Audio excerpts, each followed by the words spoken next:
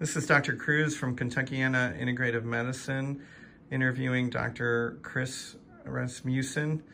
He's a chiropractor who came to us with advanced knee osteoarthritis and pain.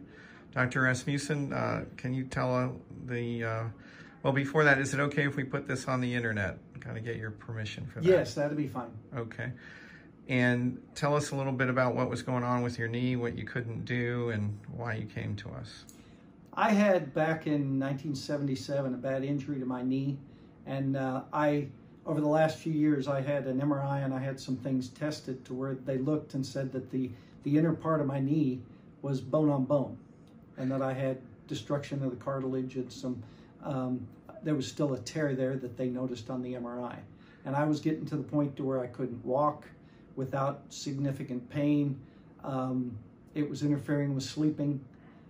Couldn't really exercise anymore because of the pain in the knee.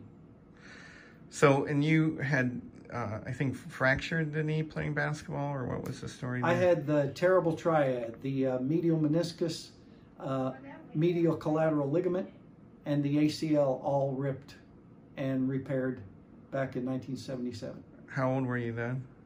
22. And then we did this procedure about a year ago. About 1 year. Okay, and we did bone marrow stem cell aspiration from Dr. Rasmussen's hip.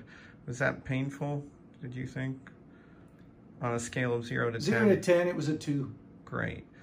And the whole procedure took about 30 minutes to an hour, would you say? About 30 minutes. How long did it take for your knee to feel better? I'd say 10 days to 2 weeks, I started feeling quite a bit better. Great. And then you said... And within a month, a big difference within a month. Okay. And you said you were even having trouble swimming. Tell us that part of the story. I would get into a swimming pool and swim in the pool and do different exercises in the pool. And I got to the point where I couldn't use the knee in the pool because it hurt every time I would flex the knee. Sharp pain, and if I did exercise, if I spent a half hour in the pool, the next morning I'd have trouble walking. Wow. Major trouble.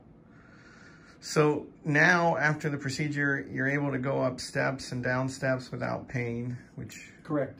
Okay, and you can even go across our walking bridge, which is, I think, 2 miles, right? Right. And you couldn't do any of that before? I would avoid it. Okay. Because it was way too painful. Okay. So would you recommend bone marrow stem cells to other patients?